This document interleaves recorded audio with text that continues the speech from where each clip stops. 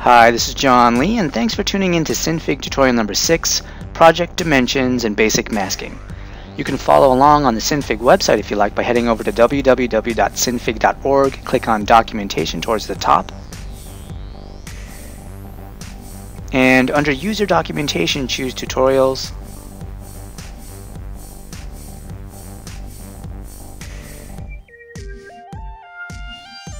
Alright, it's taking a little while to load. Any day now. Okay, there we go. And under Basic Tutorials, choose Basic Masking. And here's some of what we'll be covering in today's video. Alright, so one of the things that tends to confuse newcomers to Synfig is setting up the project dimensions. So let's head over to our project settings by clicking on the caret menu button on the upper left corner of our canvas window, choosing Edit, and then click on Properties. And our canvas info window opens up, and under the image tab you'll see two different categories, the image size and the image area categories.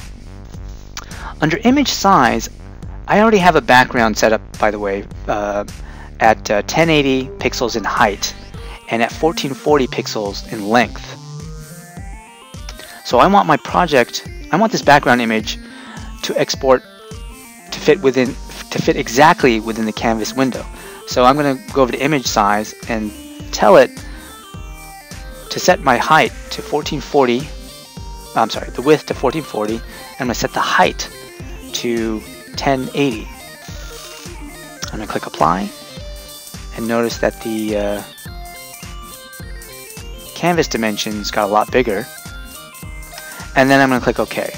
So theoretically, when I import my image at those dimensions, the background PNG image that I'm about to import should fit exactly within this canvas window. But watch what happens. File, we're going to click on our caret menu, choose File, and then choose Import. And then we're going to bring in our image. And look what happened. It's only showing a very small section of our background image. And you might be asking, why is that? Well, to answer that question, let's head back to our project settings, click on the caret menu button, go to Edit, click on Properties, and again, I mentioned under the Image tab that there are two different areas, the image size and the image area category. Now, the image size settings define the export settings of your project. So when you render an image or when you export a movie, it will export at a height of 1080 pixels and at a width of 1440 pixels.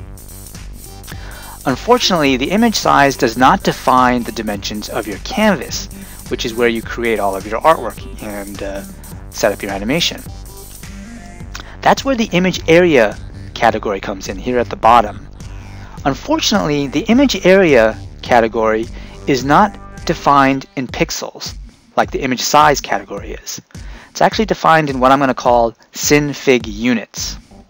And unfortunately, you have to convert pixels into Synfig units if you want to have your canvas set up exactly to the dimensions of your imported image. So how do you do the conversion? Let's take a look at another thing I have set up here. One Synfig unit is equal to 60 pixels. So this is what we're going to use to convert pixels into Synfig units. So let's break out our calculator. And again, I mentioned my image height is 1080 pixels. So if we take 1080 pixels and divide that by 60 pixels, that gives us the number of Synfig units. So the height is actually 18 Synfig units. Let's also look at the length. So we know the length of our image is 1440 pixels. If we divide that by 60, we get 24 Synfig units. So these are the units that we have to work with when we're entering in our image area information here at the bottom. This is the image area that's going to define the dimensions of our canvas. And another thing I want to note here is that the image area uses a coordinate system. So the exact center of the canvas, the x coordinate and the y coordinate are both 0. and you have to define the top half and the bottom half of your image, and the right half and the left half length of your image. So under image area again, top left X. This is basically how long is the left side of your image. We have to tell it that it is, well, we know that the total length of our image is 24 Synfig units long. But since we only want half of the length of our image, it is actually going to be 12 Synfig units long. So since we're defining the left half of our image, we're going to say negative 12. And to define the positive half of our image, it's going to be positive 12. So it's that's the left and right of our image. So 12 units plus 12 units gives you a total of 24 Synfig units long, which is the equivalent of, oops, let me just change this, I don't know why that's changed, which is the equivalent of 1440 pixels long. The same holds true for the top and bottom half of our image. So we know that the, let's look back at our thing. We know that the height of our image is 18 Synfig units long. So the top half of our image will be 9 Synfig units tall. The bottom half will be negative 9 Synfig units tall. If you click apply, so 9 plus 9 is 18 Synfig units, which is the equivalent of, I don't know why, but the width and height seem to change when you are messing around with the image area dimensions here. So you have to retype in your project settings, your export settings here, 1440 by 1080. Oh god, it changes everything. I'm not sure why it does that, but just be aware that sometimes it doesn't cooperate. Negative 12. Positive 12. 9. Negative 9. Alright, we're going to hit apply. And I'm also going to rechange the width and height again. I don't know, sometimes when you play with these numbers, it affects, see, why does it do that? Shouldn't be doing that.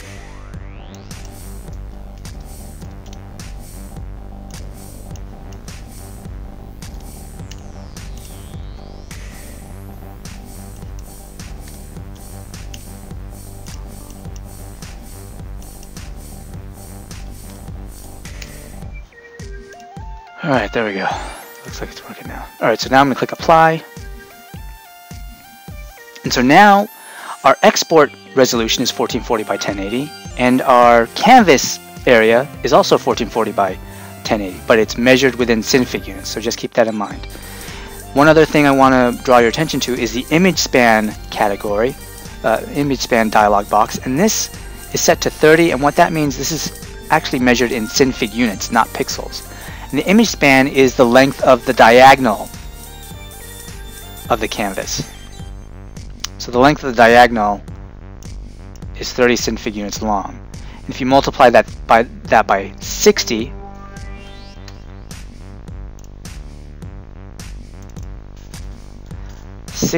times 30, that's how long our diagonal is in pixels. So it's 1800 pixels long. Let me just bring up that other image I was working with. So we have the height is 1080 pixels, the length is 1440 pixels, and the image span, which is the diagonal, is 1880 pixels long. So if you remember trigonometry, you can use the Pythagorean theorem. Instead of entering the x and y coordinates, you can use the Pythagorean theorem and just enter in the image span number, and that'll also set your canvas up. So just remember, a is height, b is length, a squared plus b squared equals c squared, which is which gives us the square of the length of our diagonal. So to figure out the diagonal, you have to do the square root of c squared to get your diagonal in pixels, or whatever units you're using. I hope that made sense, but you don't have to worry about that. Okay, so I hope that wasn't too confusing, and it gives you a good idea of how to set up your project settings. So just to review, image size is the export settings, and the image area is the canvas dimension settings, which are measured again within Synfig units, and 1 Synfig unit equals 60 pixels. Unfortunately, it's confusing. I wish it could be a little more user-friendly, but when the Synfig developers first created this program, they really weren't concerned, I guess, with being user-friendly. So hopefully in a future version of Synfig, they can resolve this so that it's much more intuitive. But this is what we have to work with for now. It is what it is. Alright, so now let's take a look at masking. And I already have my background image set up, which is 1080 by 1440. Now I'm going to import another image. File, click on the caret menu, File, Import, and then choose the image you want to bring in. In this case it's blue car, which is a PNG image. Now right now when I move the blue car layer around on the screen, it's always in front of our background image. Well, what if I wanted the blue car to go behind certain elements of our background image? Like, let's say I want the blue car to go behind this guy with the glasses. Unfortunately, you can't move the blue car layer behind the background layer, because if you do that, it goes completely behind the background. So one of the ways we can address this is by using masks. So let's set up our first masks. Our first mask. We actually have 3 masks that we're going to be working with. One where we're going to be hiding certain elements. It's called a hiding mask. Another which we're going to be using a revealing mask to hide certain elements. And then we're going to have another revealing mask method. So the first method we're going to be working with is the hiding mask method. So click on your blue car, or click on this blue car layer, and then choose. No, instead of choosing new layer, you know what? I'm going to use the rectangle tool. So let's go with the rectangle tool. Click on that in your toolbox. Let me zoom in a little bit. And then I'm going to draw a rectangle around the element of the background that I want the car to go behind. So it's this guy with the glasses, as you can see. Now the rectangle tool creates a perfect square. We need to bevel the edges, so you just click on the rectangle layer. I'm going to insert another vector point at each corner. So right click on your mouse near each corner and choose Insert Item Smart. Right click, choose Insert Item Smart. Right click, choose Insert Item Smart. Insert Item Smart. So each corner should have a total of 2 vector points. And let me turn off the visibility of the rectangle layer by unchecking the box in the layer panel window. Let's zoom in. I'm only going to do 2 of these corners because I don't want to spend too much time on this. Alright, so move 1 vector point here, move 1 vector point around there, and do the same for this other corner at the bottom. And then I'm going to turn on my Bezier handles toggle button here at the top of the canvas. Just start extending. Like so. Just start extending your Bezier handle so that the curve matches our background image. That looks pretty good, so I'm going to leave it at that. Alright. Alright, so if you remember in a previous tutorial, each layer can potentially affect every layer beneath it. So we're going to turn this mask layer, we're going to turn this rectangle layer into a mask layer by going over to by first selecting on the rectangle layer and then heading over to the blend method option under our parameters tab. So under blend method, we're going to choose alpha over, which means that anything below this mask will be hidden. Unfortunately right now our mask is hiding both the blue car layer and the background layer. So let me just move my blue car layer around a little bit. So you see, when you move the blue car layer under the mask, it starts to disappear. But I only want the mask to hide the blue car layer, not the background. So to limit the scope of this mask, we have to create a group layer where we put the mask layer. Let me just rename this rectangle to mask. And the element that we want to mask, which in this case is a blue car, into a group folder. So you can select those two layers, right click and choose group layer, or you can also click on the group layer button at the bottom of your layer panel window. And when you do that, notice that the background has reappeared. And if we enter our group layer and start moving our blue car layer around, you'll notice that it is now behind. It moves behind our glasses, the guy with glasses panel. So this is what's called a hiding mask. So now I'm going to create something that we're going to call a revealing mask.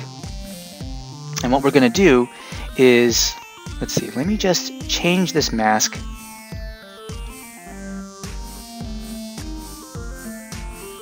and change the blend method to back to composite. And now what I'm going to do is move the blue car layer above the mask layer in the group. So let's just highlight the blue car PNG layer, click on raise layer, and now the blue car layer is above the mask. And this time we're going to mess with the blend settings of our blue car layer. And to do that, highlight the blue car layer, head over to your parameters tab, and change the blend method option to straight on to. And when you do that, notice that the mask has become invisible, but when you move the blue car layer over the mask this time, the image is now is contained completely within the mask. And we call this is our first revealing mask method. Alright, so that's another way you can use a mask. Now let's also look at another revealing mask method, which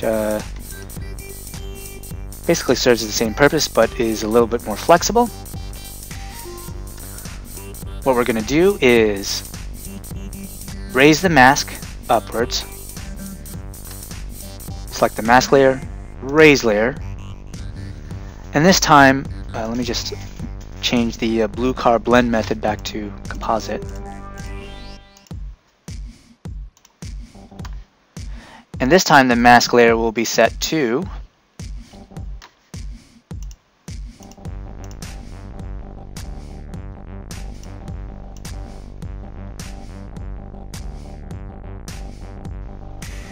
okay. It's going to be set to alpha over, which is what we did earlier. Alpha over. And even though our car is underneath the mask, it's still not showing, because you now have to click off, have your mask layer selected and tick off invert under your parameters tab. And now our car layer appears. So now everything under this mask layer within the group folder will be revealed by this mask. Alright, so that's a second method of using a revealing mask. Anyway, thanks for watching this video. Please click like and or subscribe if you liked it, and I'll see you in a future video. Thanks for watching.